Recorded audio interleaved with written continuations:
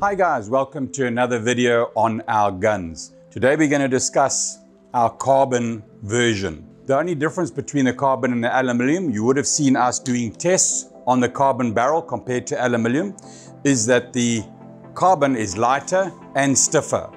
Every carbon has a lead weight in the muzzle.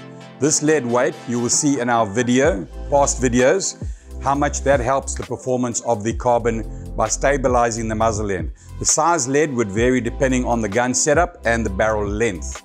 First off, our smallest gun is the Kawa.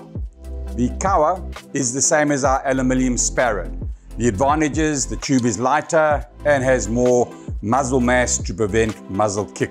Our second carbon gun with single band is a 20mm on a King. The carbon King is set up the same as our Karangs in the aluminium. Our two carbon guns with twin bands are the GT and the Mahi. The Mahi is the same as a snapper and the GT is the same as a tuner.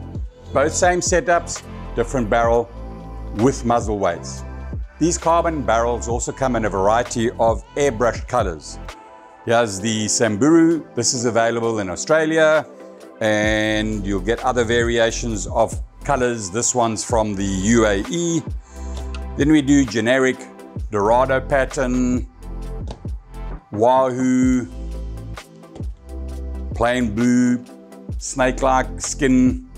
There's many variations of these, and you'll see them in different countries who prefer different colors specific to their regions, their reefs. We'll make these in any color that the customers choose. Well, there you have it. You've seen our carbon variations. Remember, we also use the same tube for the Timberline. You will have seen some of those in past videos. I hope you enjoyed that video. Stand by for the next.